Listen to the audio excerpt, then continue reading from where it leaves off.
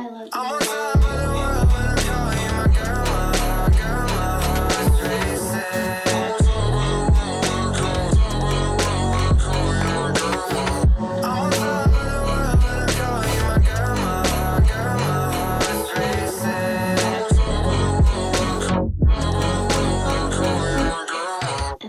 This new brick generator preset lets you convert your fluid simulation into a stylish brick art animation.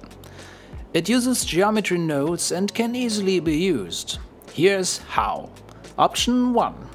Just load the brick generator blend file into Blender and modify it to work for your idea.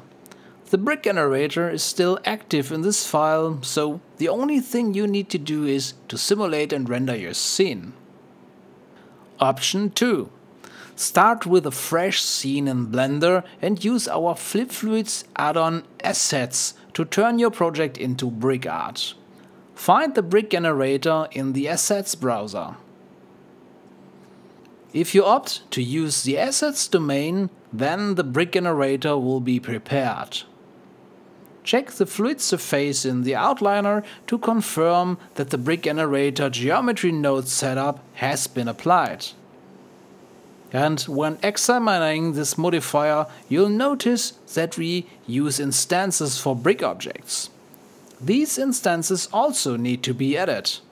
Drag and drop the FF Brick Instances collection outside your camera's view field to have all instances available.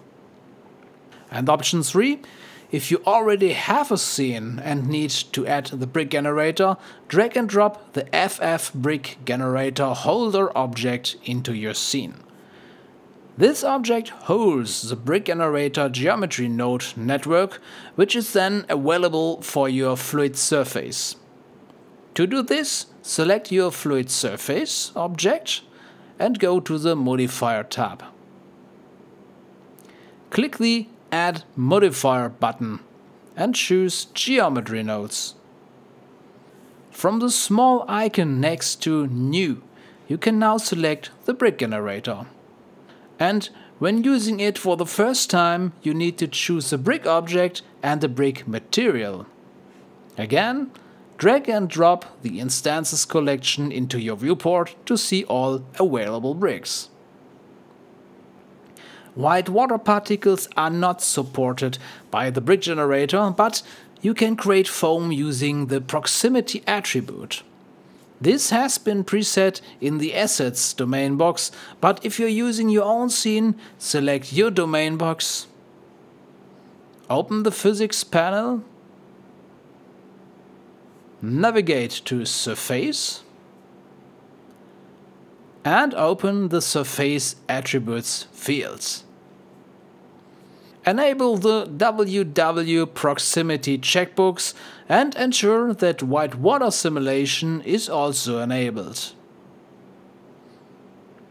You'll need to rebake your simulation to make the white water attribute data available for a shader setup that can use it.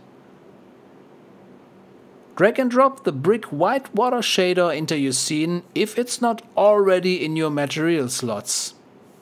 Make sure to use it at the brick material and the brick generator modifier settings. Many attributes are supported in the brick generator. A tip: if you are using the color attribute in your own surface shader, ensure that the attribute node's type is set to instancer instead of geometry. Otherwise, the colors won't be correctly distributed across the bricks. Alright, that's all. If you have any questions, post them in the comments below, use Discord for help or use our support form for your requests. Enjoy brickmaking, thanks for watching and goodbye.